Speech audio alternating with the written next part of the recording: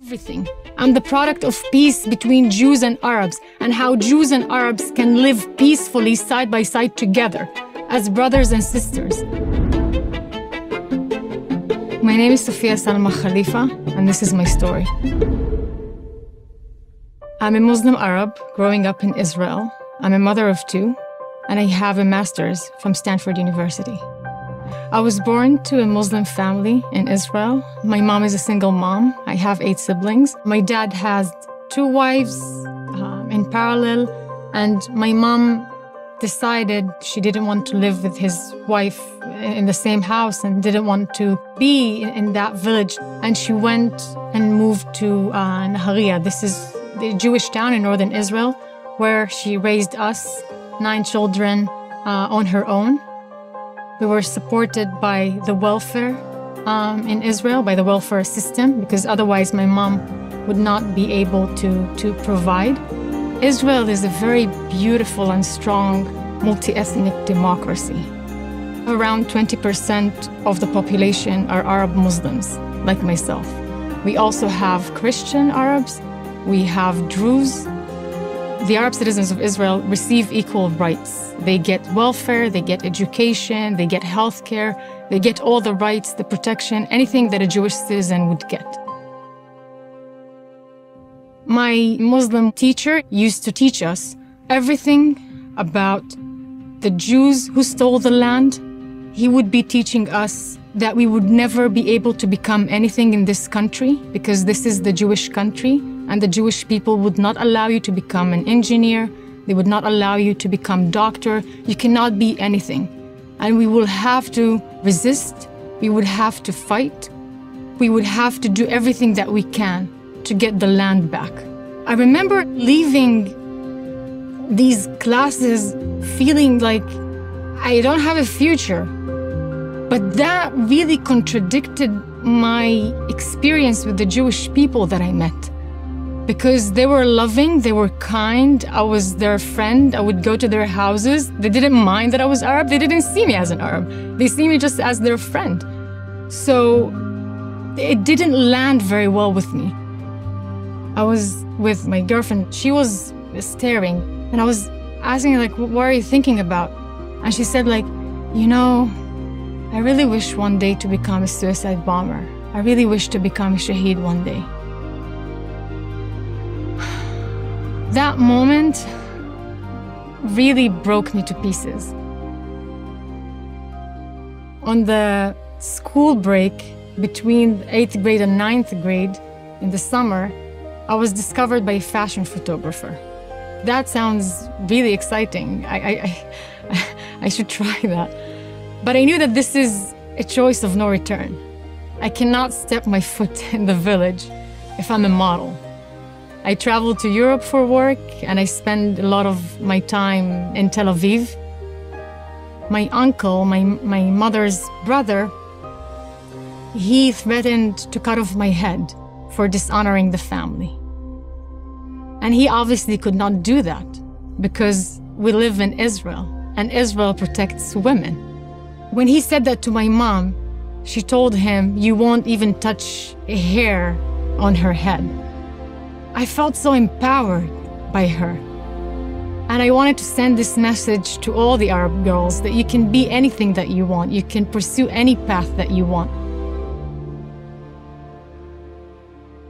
It's very important to note that Israel pulled out of Gaza completely, unilaterally in 2005. They uprooted all the Jewish citizens who used to live in Gaza. All of them. All of them were taken out forcefully. After 2005, there was no Jew alive or dead in Gaza. They even take out the graves of the Jewish people because they didn't know what is going to happen to the graves. And this was a test case to see how a self-governing Gaza would look like. Gaza is a very fertile land. They had greenhouses that used to export flowers to all of Europe. And the hope in Israel was that we're hoping that Gaza can become the Singapore of the Middle East, This tiny country that has this very good economy with all the greenhouses, and they have the most beautiful beaches in the region, and they can go and fish, they can build, we're going to help them in tech. This is our path for peace. Days after the Jews, left Gaza, Hamas went and burned out all the greenhouses. They burned everything to the ground because this was the Jews' greenhouses before. If people care about Muslim lives or any Palestinian lives in Gaza, you first and foremost want to make sure that their leadership cares about them. And Hamas is a sovereign government of Gaza. It's a terror organization that hijacked the Palestinian people for their own religious cause of transforming the Middle East and the entire world into an Islamic state. Palestinians don't have the right to say the truth. They cannot openly speak about the atrocities that Hamas is doing to them. If they speak against it, they're dead. People keep saying, if you're calling Hamas a terror organization, this is Islamophobia. No, this is not Islamophobia, this is the fact. I love Muslim people, I'm a Muslim. My family is Muslim, and I'm still condemning what Hamas did. Why people cannot see the truth about this situation? A lot of these people come from a reality that they teach you from a very young age to hate the Jews. The Jews stole the lands to the Palestinians. The Jews are responsible for all the atrocities in the world, and we just need to destroy them. So some of the people are brainwashed, and they're sometimes blinded to their own anti-Semitism. They say, I'm not anti-Semitic, I'm anti-Zionist. Now, what does that mean? It's like saying, I'm for women, but I don't think they should have rights. Because Zionism means that you believe in the Jewish people's right to have a state where they're safe and free from persecution, right? So how can you stand for the Jews and not wanting them to be able to defend themselves? And the other side, I think it's like a herd of sheep who are just like following whatever sounds good to them. And they think that Hamas is the weak part, Israel is strong, and thus we need to support the weak. The weak could be a terror organization. And they're not that weak after we saw what they were able to do on October 7th. The everyday American should care about this because the West is going to be next. Israel is just the first.